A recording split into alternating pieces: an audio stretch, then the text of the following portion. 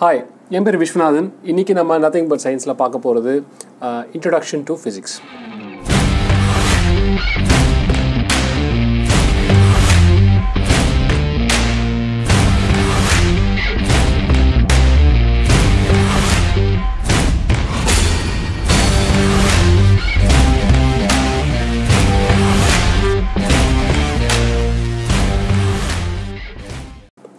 So first ஃபிசிக்ஸ்னால் என்ன அப்படின்றத ஒரு பேசிக் பார்த்துருவோம். ஸோ ஃபிசிக்ஸ்ன்ற வேர்டு வந்து ஃபுசிகா அப்படின்ற ஒரு க்ரீக் வேர்ட்லேருந்து வருது. ஸோ ஃபிசிக்ஸ் அப்படின்றது ஃபுசிகா அப்படின்ற ஒரு க்ரீக் வேர்ட்லேருந்து வருது. ஸோ இந்த ஃபுசிகான்ற க்ரீக் வேர்டுக்கு என்ன மீனிங்னு நம்ம பார்த்தோம்னா நேச்சர் அப்படின்னு அர்த்தம்.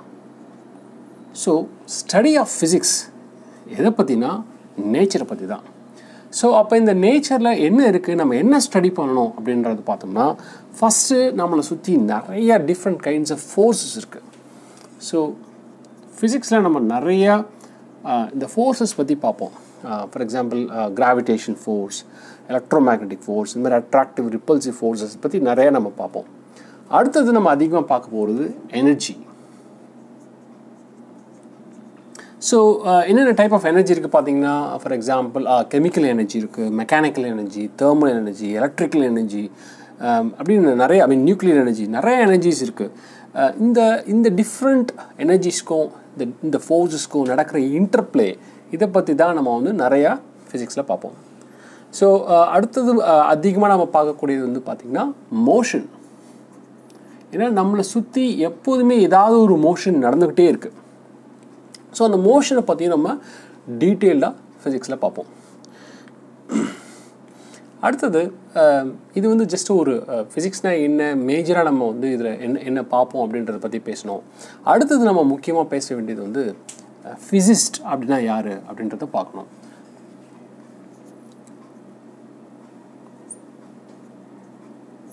இந்த ஃபிசிஸ்ட்னா யார் அப்படின்னு பார்த்தோம்னா பேசிக்காக இவங்களாம் ஒரு நம்மளை சுற்றி இருக்கிற நேச்சரை நிறையா அப்சர்வ் பண்ணி இந்த நேச்சர் எப்படி ஒர்க் ஆகுது அப்படின்னு நமக்கு சொன்னவங்க தான் இந்த ஃபிசிஸ்ட். ஸோ இவங்களை பற்றி நம்ம புரிஞ்சுக்கணுன்னா லேட்டஸ்ட் ஒரு எக்ஸாம்பிளோட பார்க்கலாம். ஃபார் எக்ஸாம்பிள் இப்போ நீங்கள் ஒரு கிரிக்கெட் கேம் பார்க்கறதுக்காக கிரவுண்ட் போகிறீங்கன்னு வச்சுப்போம். உங்களுக்கு கிரிக்கெட் கேம்னால் என்னன்னே தெரியல, பட் ஸ்டில் நீங்கள் வந்து கிரவுண்டுக்கு போயிட்டீங்க, அங்கே போய் பார்க்க ஆரம்பிக்கிறீங்க அப்படின்னா ஸ்லோவாக உங்களுக்கு அந்த கேம் பார்க்க அதனோட கேமோட என்ன நடக்குது அப்படின்ற ரூல்ஸ் உங்களுக்கு புரிய ஆரம்பிக்கும். ஃபார் எக்ஸாம்பிள் ஒரு பால் போகுது, ஸ்டம்பில் பட்டோன்னா ஒரு ஆள் அவுட் ஆகி வெளியில் போகிறாங்க, கேட்ச் பிடிச்சோன்னு வெளியில் போகிறாங்க, ஒரு புது ஆள் வராங்க அப்படி நடக்கிறத நீங்கள் கவனிச்சுக்கிட்டே இருந்தீங்கன்னா ஸ்லோவாக உங்களுக்கு அந்த கேம் புரிய ஆரம்பிச்சிடும். யாரும் வந்து உங்களுக்கு சொல்லணும்னு அவசியம் இல்லை. ஸோ அந்த கேமை அப்சர்வ் பண்ணாலே அதனுடைய கேம் எப்படி ஒர்க் ஆகுதுன்ற ரூல்ஸ் நமக்கு புரிய ஆரம்பிச்சிடும். அதே மாதிரி இந்த நேச்சர் எப்படி ஒர்க் ஆகுது அப்படின்ற அப்சர்வ் பண்ண பீப்புள் தான் இந்த ஃபிசிஸ்ட். ஸோ இதில் நிறைய பேர் இருக்காங்க. என்னுடைய I'm a biggest fan of Albert Einstein. So Albert Einstein, Isaac Newton, Neil bore, Marie Curie அப்படின்னு சொல்லிகிட்டே போகலாம், கலீலியோ கலீலி, நிறைய பேர் இருக்காங்க. அதே மாதிரி இந்தியாவிலுமே நிறைய ஃபிசிஸ்ட் இருந்திருக்காங்க. For example CV Raman, Satyendranath Bose, Homi Baba, Vikram Sarabhai அப்படின்னு சொல்லிட்டு டிஃப்ரெண்ட் ஃபீல்ட்ஸில் வந்து அவங்களுடைய கான்ட்ரிபியூஷனை நமக்கு கொடுத்துட்டு போயிருக்காங்க. நம்மளுடைய பிக்கெஸ்ட் ரெஸ்பான்சிபிலிட்டின்னு பார்த்திங்கன்னா இந்த ஃபிசிஸ்ட் கொடுத்த அந்த கான்செப்ட்ஸை அண்டர்ஸ்டாண்ட் பண்ணிக்கிறது தான் நம்மளுடைய பிக்கெஸ்ட் ரெஸ்பான்சிபிலிட்டி. ஸோ இந்த ஃபிசிக்ஸை நம்ம எங்கெங்கெல்லாம் அப்ளை பண்ணலாம் அப்படின்னு பார்த்திங்கன்னா இதுக்கு ஒரு ஸ்கேலே கிடையாது. ஆக்சுவலாக பார்த்திங்கன்னா ஒரு ஆட்டமில் நடக்கிற இன்ட்ராக்ஷன்ஸை ஃபிசிக்ஸ் லாஸ்னால் ரொம்ப க்ளீனாக விவரிக்க முடியும். அதே மாதிரி ஒரு பெரிய கேலக்சிக்கும் இன்னொரு கேலக்சிக்கும் நடக்கிற இன்ட்ராக்ஷன்ஸையும் அதே லாஸ் வச்சு விவரிக்க முடியும். ஸோ இதனுடைய ஸ்கேல் பார்த்திங்கன்னா அட்டாமிக் ஸ்கேல், அதாவது ஒரு ஆட்டமில் நடக்கிற விஷயங்களை இந்த அட்டாமிக் ஸ்கேல்லையும் நம்ம அந்த லாஸ் ஒர்க் ஆகும். ஆஸ்ட்ரோனாமிக்கல் ஸ்கேல்,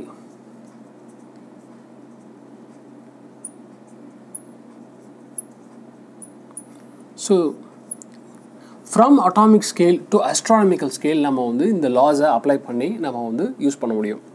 ஸோ ஜென்ரலாக ஃபிசிக்ஸை வந்து ஒரு 2 விதமாக டிவைட் பண்ண முடியும். ஏன் டிவைட் பண்ணோம் அப்படின்னா, இந்த ஃபிசிக்ஸ் வந்து எப்பொழுதுமே ரொம்ப ஒரு நிரந்தரத்தன்மை இல்லாத ஒரு விஷயம். ஃபார் எக்ஸாம்பிள், இன்றைக்கி நான் ஒரு கான்செப்ட் கண்டுபிடிக்கிறேன், உங்களுக்கு எல்லாம் ப்ரெசென்ட் பண்ணுறேன் அப்படின்னா, அதை வந்து 1 மாதம் கழித்து இன்னொருத்தர் வந்து அது தப்பு இல்லைனா அது ஒர்க் ஆகலை அப்படின்னு டிபேட் பண்ண முடியும். So physics is all about debating. இந்த ஒவ்வொரு கான்செப்ட்ஸையும் நம்ம டிபேட் பண்ணிகிட்டே இருப்போம். அப்படி நிறைய டிபேட் பண்ணி தான் ஒரு கான்செப்டும் நம்ம வந்து அக்செப்ட் பண்ணுவோம். ஸோ அதனால் நான் வந்து ஃபிசிக்ஸை எப்படி 2ஆக பிரிக்கிறேன் அப்படின்னா, கிளாசிக்கல் ஃபிசிக்ஸ்,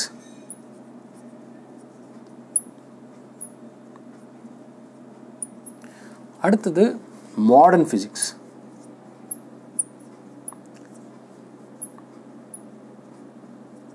ஸோ இதுதான் உங்களுக்கு ரெண்டு டிவிஷனாக நான் பிரித்து பார்க்கலாம் ஃபிசிக்ஸை.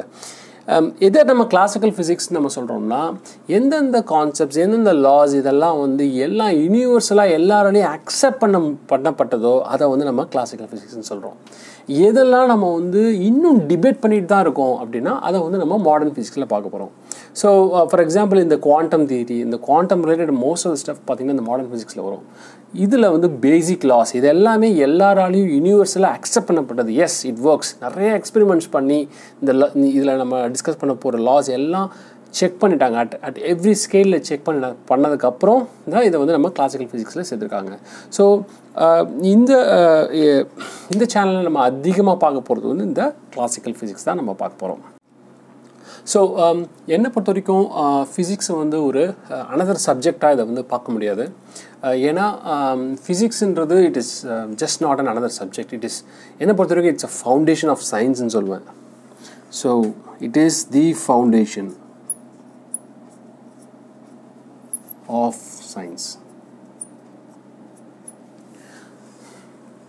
வீடு கட்டுறப்ப பார்த்துருக்கோம், நிறைய ஃபவுண்டேஷன்லாம் போடுவாங்க. கண்ணுக்கு தெரியாது, பட் அதுக்கு மேலே தான் எல்லாத்தையும் நம்ம பில்ட் பண்ணியிருப்போம். ஸோ நிறையா சயின்சஸ்க்கு ஃபவுண்டேஷனே இந்த ஃபிசிக்ஸில் வர கான்செப்ட்ஸ் தான்.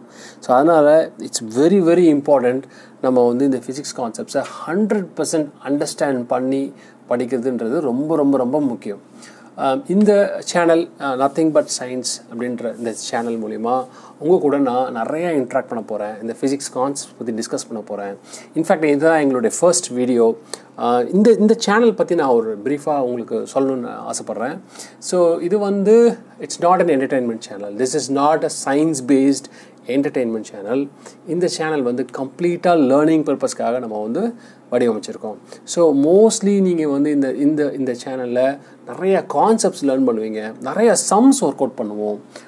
ஃபிசிக்ஸ் தான் பார்ப்போம்னு அவசியம் கிடையாது. சம்டைம்ஸ் மேபி நம்ம பயாலஜி கூட பார்க்கலாம். Any kind of science related stuff வந்து நம்ம வந்து டீட்டெயில்டாக ஃபுல் எக்ஸ்ப்ளனேஷனோட எப்படி டிரைவேஷனோட நம்ம வந்து இந்த சேனலில் பார்ப்போம். எங்களுடைய அல்டிமேட் கோல் அப்படின்னு பார்த்தோம்னா, we want all Tamil Nadu students, எல்லா தமிழ்நாடு ஸ்டூடெண்ட்ஸும் they should fall in love with science. That's our ultimate goal. இது வந்து ஒரு எக்ஸாம் ப்ரிப்பரேஷனுக்காகவோ இல்லை உங்கள் கிளாஸில் இருக்கிற எக்ஸாம் பாஸ் பண்ணுறதுக்காகவோ அதுக்காக உருவாக்கப்பட்ட சேனல் கிடையாது. We want to make sure that you fall in love with science and that's our ultimate goal. I hope எனக்கு வந்து நீங்கள் ஒரு நல்ல சப்போர்ட் கொடுப்பீங்கன்னு நான் எதிர்பார்க்குறேன். Love you all. Thank you and thank you for watching this video so far.